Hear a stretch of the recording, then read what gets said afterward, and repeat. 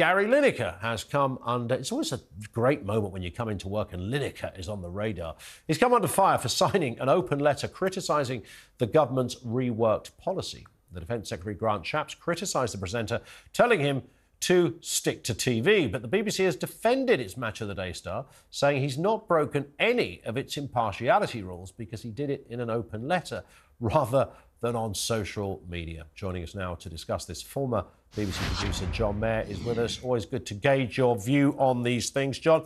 I mean, that's an interesting response from the BBC. Well, it was in an open letter, so therefore it's very different to doing it on social media. It's not really different, is it? He's broken the rules. Ian, thank you for having me, as they say in America. Look, this was an open letter to a charity. Why haven't you got Lord Danett in the box on this one? He signed the letter, so did Brian Cox. You know, what's wrong with Lineker signing an open letter to a charity about refugees? What isn't the issue, as was established by the BBC when they had to suspend him for breaching impartiality while they had a look at the status of his contract? I mean, the BBC has essentially said, look, there is a line here.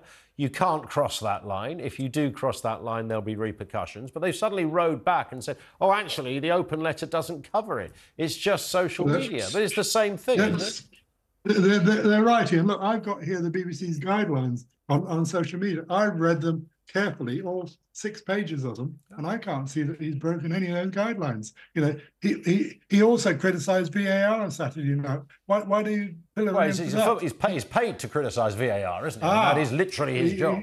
He's not paid to opine on issues surrounding government policy, John. You know that much. He's a human being. You know, he has opinions. He doesn't present and use the current affairs program. So should Fiona Bruce have been allowed to sign the open letter? No, Fiona Bruce works in news and current affairs. Okay. Gary does so not. That's I've not seen Gary presenting. And that was established. The BBC did say there is a difference between current affairs and working in sport. But they also said that there's still a line, right?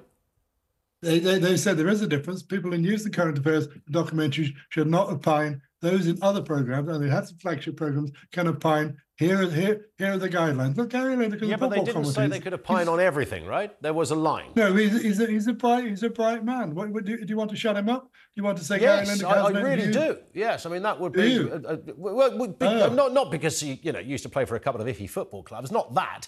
But I'd like to establish once and for all then, if he's allowed to say this, if he's allowed and sign letters and say what he likes on social media. And ordinarily, I would take your view, John, and you're right, you know, Fiona Bruce or any of the others, slightly different area. However, he does still massively represent the BBC. He's a face of the BBC. And it's not an issue that is without a problem for the BBC. No, this is not party political. It's a Christmas charity for refugees. You know, he's doing what any decent human being and supporting it. You know, Lord Danett, you know, the former head of the British Army, signed it. So did Brian Cox. So did lots of other people. Why don't you pillory them? Well, they're not working with the BBC. I mean, the point is the BBC connection, John, right? Which is why we're speaking to you. I understand that. He's a football commentator who's paid rather a lot of money. I agree, but Good luck to him. Well, he's a human being. He has opinions. You know, when he comes to present the 10 o'clock news or question time, then he can't say what he wants to say. Whilst he's still doing football, he can criticise VAR. He can criticise government policy on Rwanda, as long as he doesn't say vote Labour.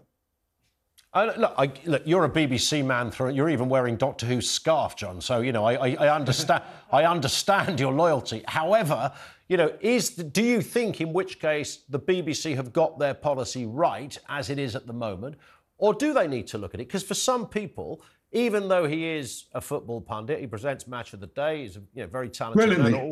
All of that. Do you think there's never a line then where anyone outside of news and current affairs could cross? Is anything fair game? I don't know, Ian, but I know that I've read this 6-page document about social media policy, and it seems eminently sensible to me. You know, I think the BBC are wrong to suspend him way back in March. You know, that was a silly move by Tim Davie. No, He's a human being. He has views. He happens to be a football commentator. He happens to be on the BBC. But he signed a letter for a charity. This is the third time I've said it. This is a letter for a Christmas charity for refugees. It's not hard to understand, John. I mean, I do get the concept. However, there is a point where if you are so much the face of the BBC, that whether you like it or not, there is a reality, perhaps even a perception that becomes a reality, that you are the BBC. You epitomise the BBC. He's the football face of the BBC. Stop giving him undue importance. You know, he presents a popular football programme on a Saturday night. Presents it very, very well, by the way. And you know, he is the football face of the BBC. He is not the news and current affairs face.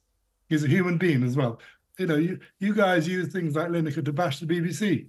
Leave them alone. You know, they do. No, I don't want to bash it. I'd like to just establish where we're at, because it seemed to me, and I could have this wrong, John, I understand what you're saying about the 6-page guidelines. Not a lot of guidelines, really, but 6 pages nonetheless, more than we had before. I'm kind of interested as to why, bearing in mind the BBC said there is a line that even as a sports person you can't cross, and there is a reasonable supposition that this open letter crossed it somewhat.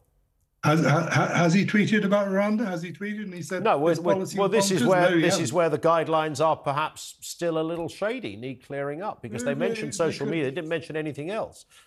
No, it didn't. It could be, but you know, he signed a letter to a charity which is raising money for refugees. Him and the former head of the British Army and Brian Cox, and other people.